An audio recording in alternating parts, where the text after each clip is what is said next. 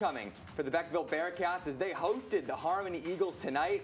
And boy, did the Bearcats put up a fight. Eagles will get the ball first. Quarterback Boston Seahorn sees Amari Jones, but taken down just yards away from the end zone. But the Eagles will be back at it again. Seahorn is going to look left. He's looking right. He decided to take it himself. He is elusive, and he is in for a Harmony Eagle touchdown. Harmony says, you know what, let's go for two. Get the two-point conversion early in the game. Seahorn makes a run for it, but he's going to be taken down at that goal line by the Bearcats defense. So, you know who's going to get the ball here? It's going to be Jacoby Williams making a run for it at the end zone, and he's just making it look easy. I mean, if you're putting any like parlays in, Jacoby Williams over like 4 touchdowns, probably hits every single one.